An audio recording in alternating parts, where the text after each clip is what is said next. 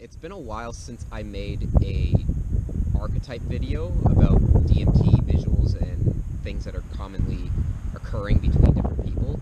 And this one came out of a trip report that I made a while back when I was talking about tube-like structures. So I drew this like noodle-armed kind of tube guy that was really long and part of a specific scenery. But in that video, I had a few people said that they also saw tube-like structures in their trips, and they called them, one guy called it a slinky, I think. So I thought that was pretty funny, and I was actually going to make a video based on just that.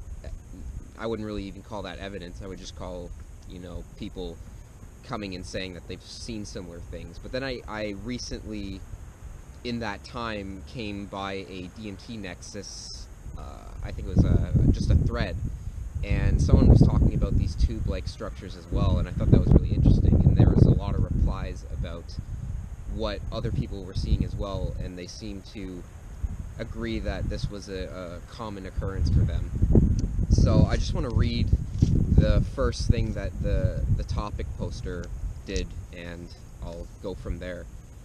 He said, "I have found that the visuals during trips have become very consistent with a few main themes. The goal of posting this is to see how many others can relate.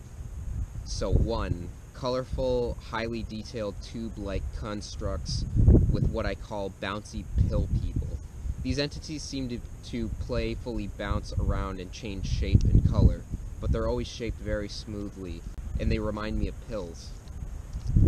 So this is pretty much what I've experienced too when I would try to describe these sort of pill entity humanoid things. They're usually really long, and they have kind of striped color, but they're always smooth.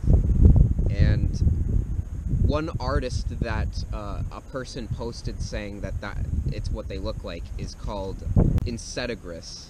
And I think this artist is really amazing for capturing the DMT tube-like structures, and some of his depictions are scarily DMT-like, especially the ones with the hieroglyphs and stuff. I thought it was really interesting that this person was able to capture those images, and that we're all sharing these specific things. So I don't really know the implications of anything of what this means, but I think it's really interesting if, artists want to depict this realm to sort of, if we keep track of all these archetypes, it'll probably make it easier for us to better relate to people's experiences with the art that we're making.